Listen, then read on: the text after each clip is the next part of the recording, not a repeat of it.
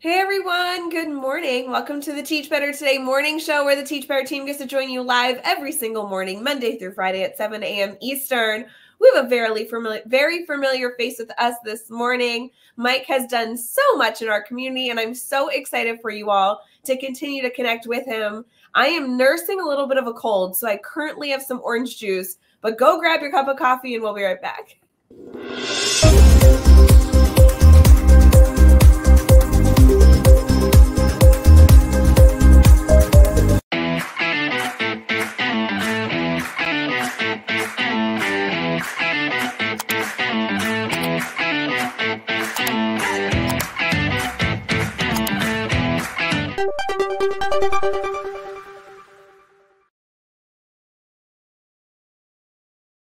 Hey everyone, good morning. Welcome to the Teach Better Today morning show. We have Mike here with us. Mike, how you doing this morning? Good. I'm doing well. How are you, Rae? Good. I'm so excited that we get to talk shop this morning. Do you mind telling us a little about yourself? Yeah. So I'm a Teach Better ambassador. I got my sweatshirt on here, ready to go this morning. I've been doing that for a couple of years. My real job, I guess I would say, right, is I'm a teacher at Hilton Central School District, which is outside of Rochester, New York. I'm in my 28th year. So I've been around a little while. So I teach biology. I'm also our District 712 Science Program Coordinator, which is a fancy term for I get to pass on information from administration to our department and pass it back up to them. And try to just coordinate any kind of changes and stuff that we need to make. So that's me. Yeah, no, it's been really fun being connected to you. Sorry, I'm going to lose my voice. We've had so many good conversations about your experience as an educator.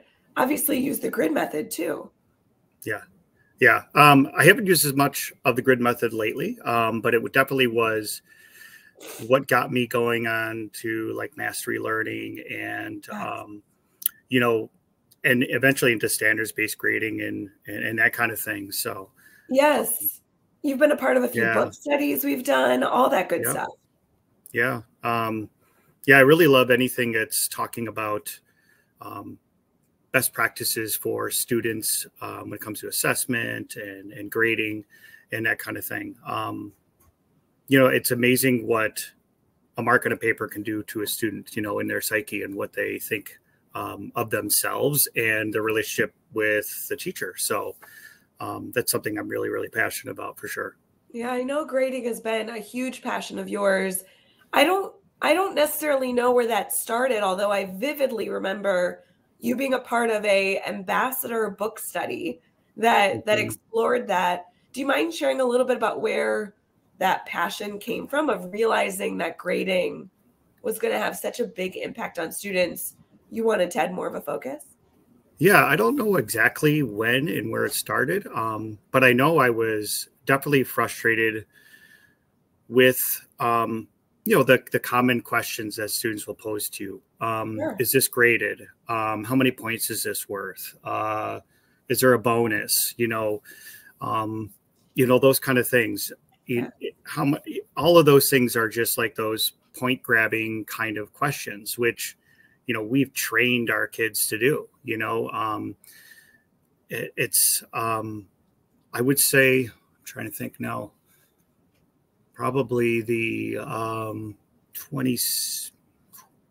I'm trying to think. I can't even remember, but it's been a number of years now.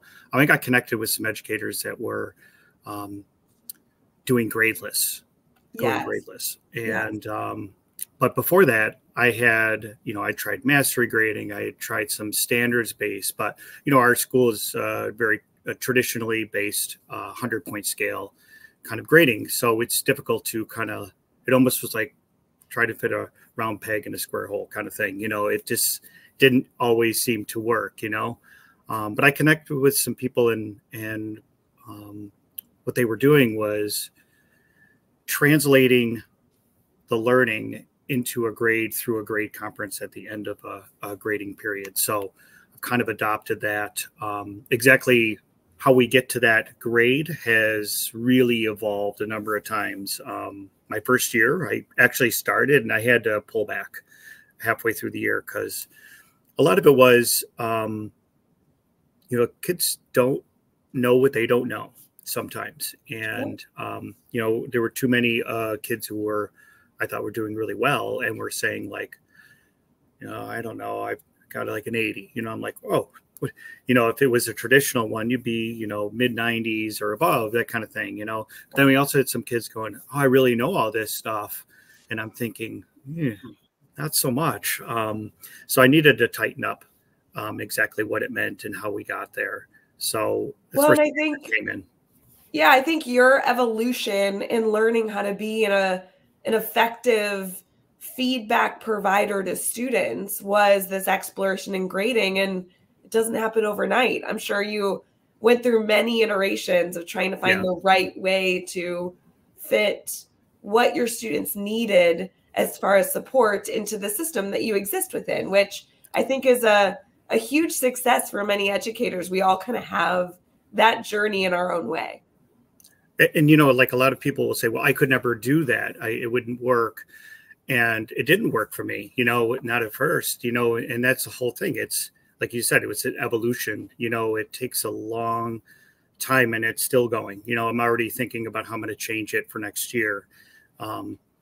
So I was recently listening to something. I'm trying to remember exactly what it was, but the point of it was very short, little podcast or something like that. And it said, just show up, and it made me think about like, just a lot of like what's going on right now in the world, and how this relates to my situation, I would say is, just every day is going to be a different adventure, and we just have to show up and bring as much as we can to the table and hopefully be ready to evolve and change on the fly too. That happens as well. Yeah. So.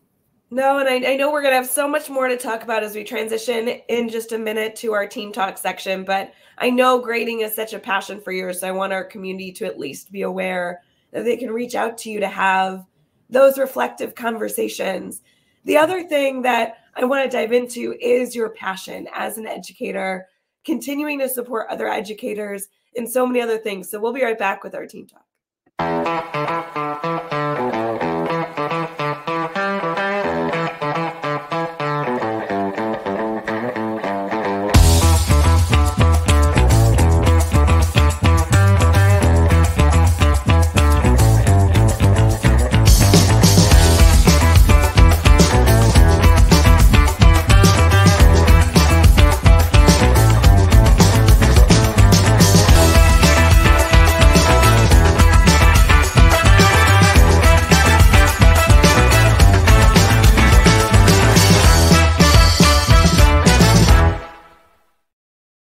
Good morning, everyone. Thanks for sticking with us here on Teach Better Today morning show. Mike has been here talking about a number of different things, not only his involvement in our ambassador program, but choosing to also be an educator that's constantly learning, evolving in his practices through grading and so many other ways, supporting educators that he's connected with. I've seen that in our ambassador program, and I know it has a wide variety. Mike, if you had to identify one idea or element that seems to be like your soapbox topic, you're like, I just really wish educators thought through this a little bit more or had more support in this area, what would be your go-to response? That's a great question. I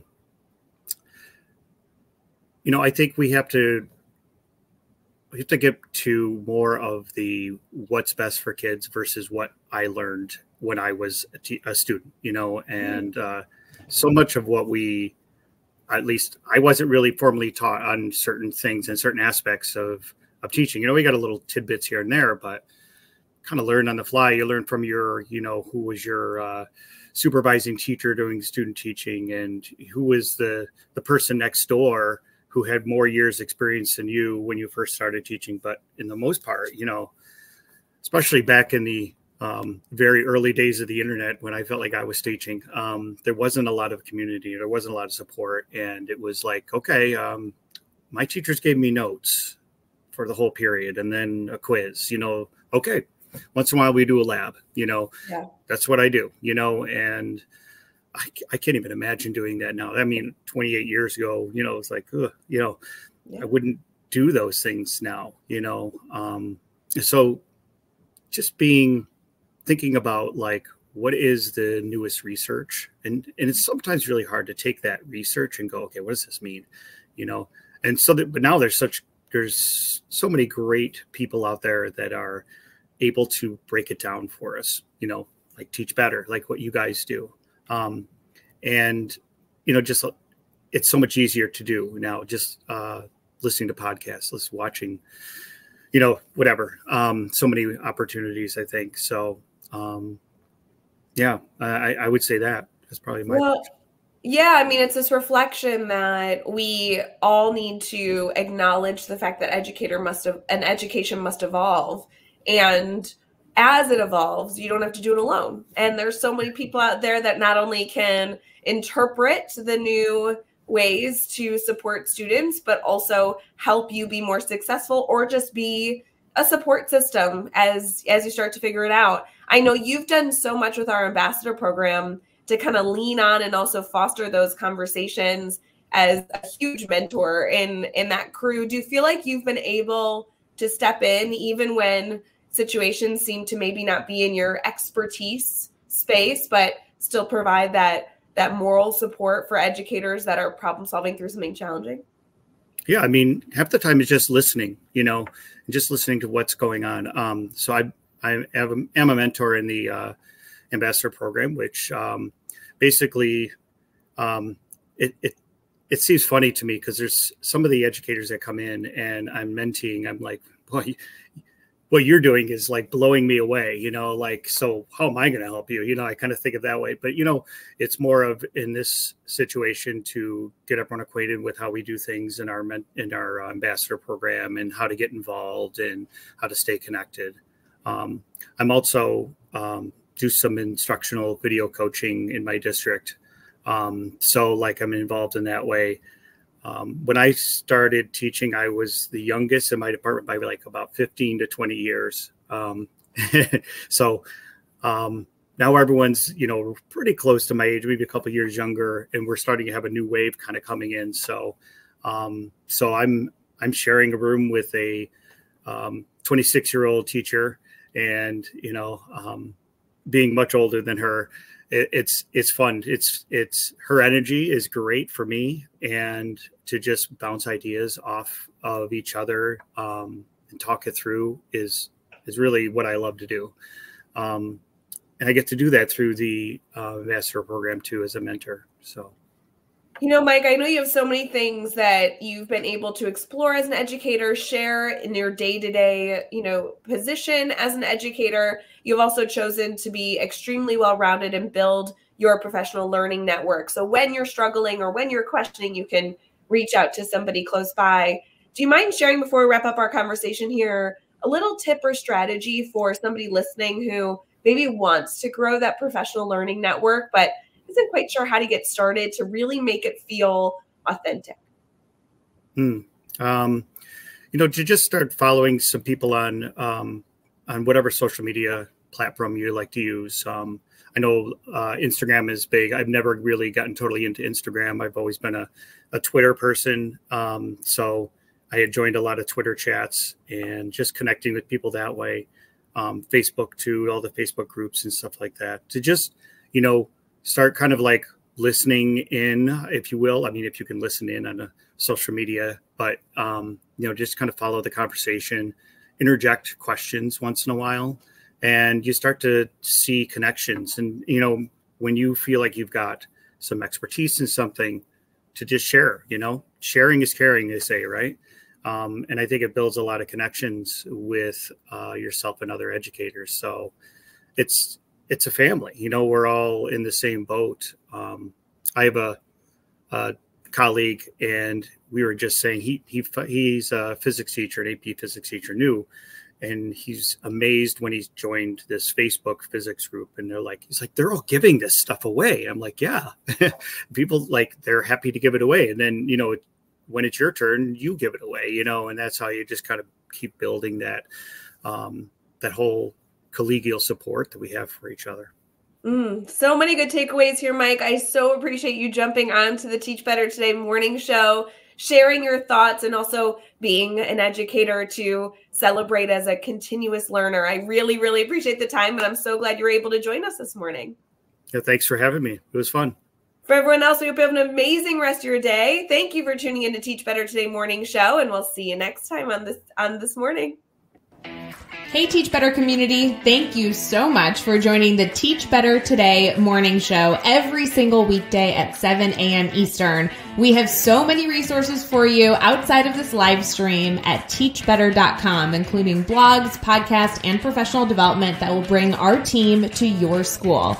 Wherever you are listening from this morning, please make sure you are sharing and celebrating the incredible educators in this world. And hey, if you are listening over on a podcast to Teach Better Talk, we would love a 5-star review.